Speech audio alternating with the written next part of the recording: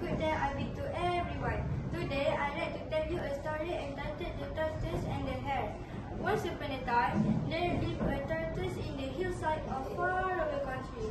The hillside was a very nice place for a tortoise, as it had a lot of leaves and grass for the tortoise to eat.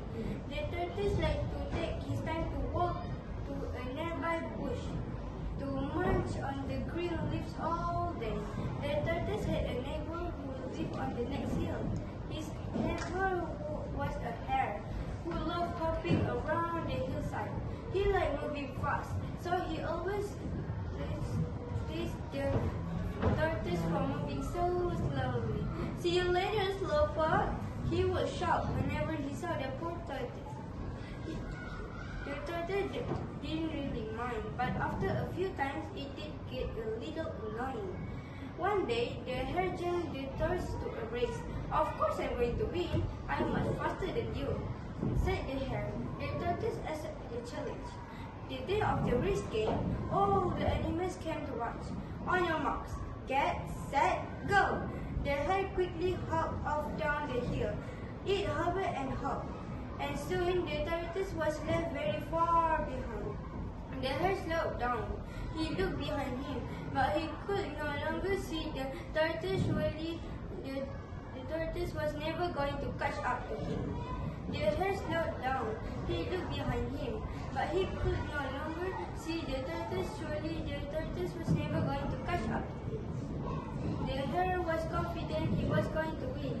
The tortoise was so slow. He probably won't finish the race until tomorrow. He should take a nice long race.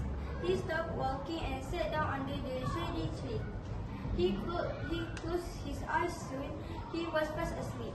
Meanwhile, the tortoise kept walking, on foot at a time. It was slow because his shawl was heavy and his feet were short. But he didn't give up. And soon he had reached the tree where the hare sat napping. He was still fast asleep.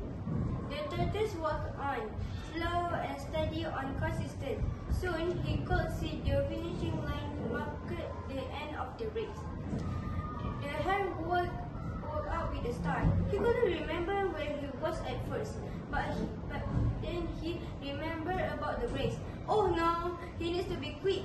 He quickly hopped towards the finishing line, but it was too late. The tortoise had already won the race.